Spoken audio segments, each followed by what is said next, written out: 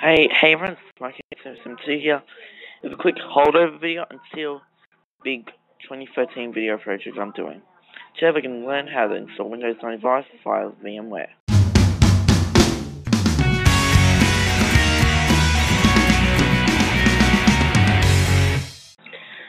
Now, if you've got VMware, I've did this before, but I don't know what happened to the thing. Yeah, I know. Okay, so VMware should be opening up by now. This computer is on its gonna be on its way out soon. There we go. VMware. Now put out new machine, obviously. Typical. Yeah, so I'd have to make a Hackintosh copy. So what I'm gonna do is put my Windows 95 ISO in. If I put it. Okay. Oh yeah, it's in my stuff.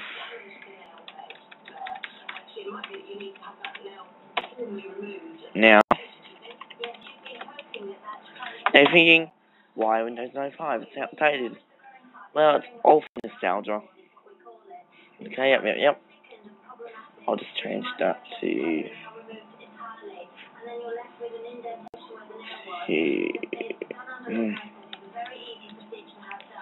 so I'll just put in D drive, and I'll just put in D drive. Okay, 8 gigs, 2 gigs. Now you can make it anything you want, but 2 gigs is enough. 2 megabytes and stuff. And how much a pack of bells came with. I'll just do a thing file. Yep. Finish. Now it's all ready, but it's not ready. It's not ready yet. Sorry about that. So you can see it. Okay. So click on it. So as you can see, it's already turning on. But you want for permission. Now power it off. It's just.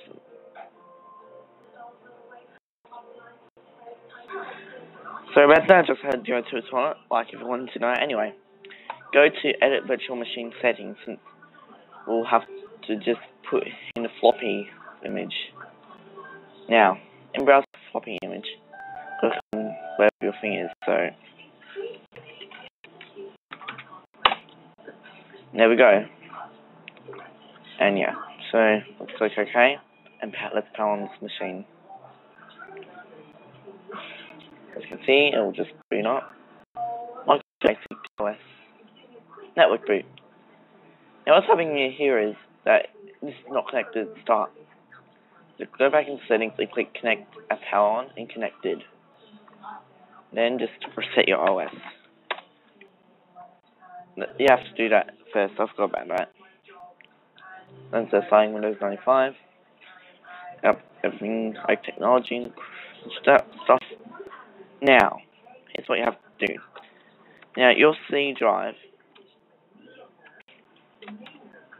is not there.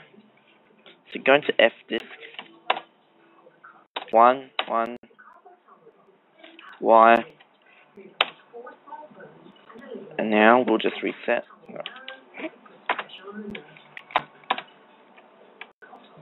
Now we'll reboot. Starting Windows 95, it says again.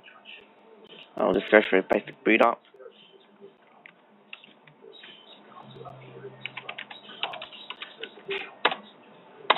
Then go back to this, and then now format C, Y. Now what this will do is format in FAT format, and then I'll just call it Win95. There we go. Now go to C drive, and then make CD. Now we're not making Windows, we're just making the files so you can get the install files anytime.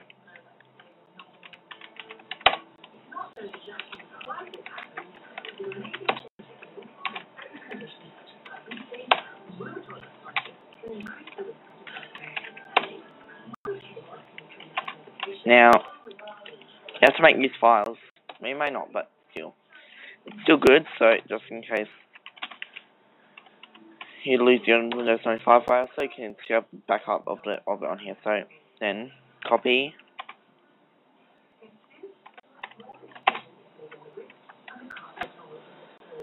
C/Windows options /caps, and then it will copy everything from the Windows 95 disk. Image or not. And now it's all copied, so go back to C drive, and then tab and setup. And then go to tab and type in setup. And then go through basic Windows 95 install. And yes, but in the Arabic version by mistake. Anyway, I'll just set my Windows 95 and I'll see you back when we're at the desktop. Alright, so it's almost completed. And I know we're not at desktop, but here's what you have to do. You have to take out, disconnect, connect at power on, because if you don't, it'll go back to the startup disk. Just take that out, and VMware will restart. Starting Windows 95. Okay, 1 minute. You should have settings. Okay, now connected, and yep, now it's off. Now you just so about that, I'm still not that used to VMware, but I'm getting used to it. Now VMware will restart, and then you'll see lots of 90 stuff, the 90 font and crap. That seemed 90 font, love that.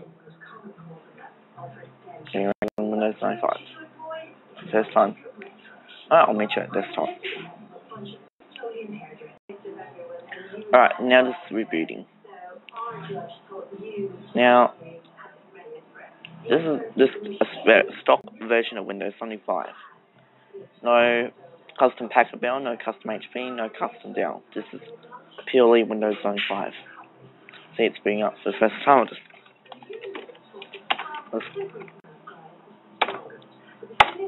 Now, look on Windows 95.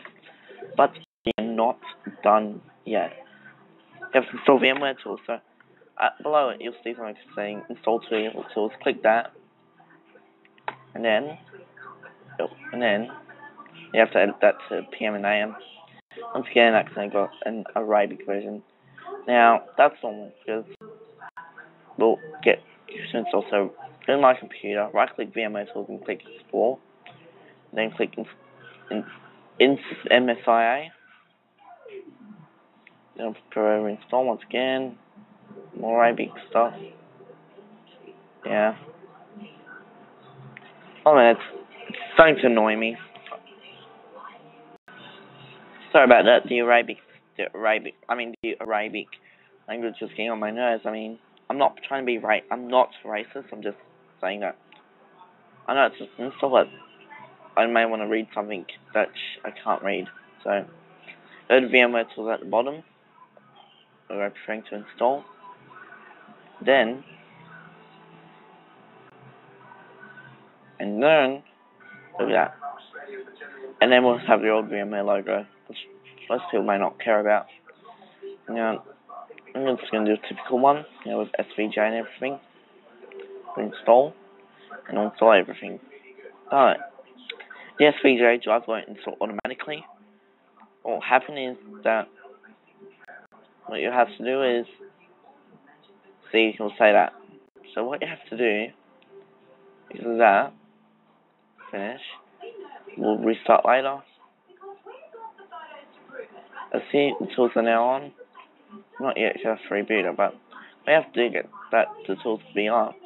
You go to change display type. When it goes at that, don't click change, and then click have disk, and then browse for it. And then go to this. Let's see. Go to program files, or Program 1, go to VMware, VMware Squealy 1, Drivers, Video, and then there you go. Click OK, click OK. It says here VMware S302, click OK, and it'll install it. Now, what I'll do is just not care about that, and now close, and now apply, and yes. Now it will say that. It will say that, but I don't know why it will say that, but it will actually congratulations.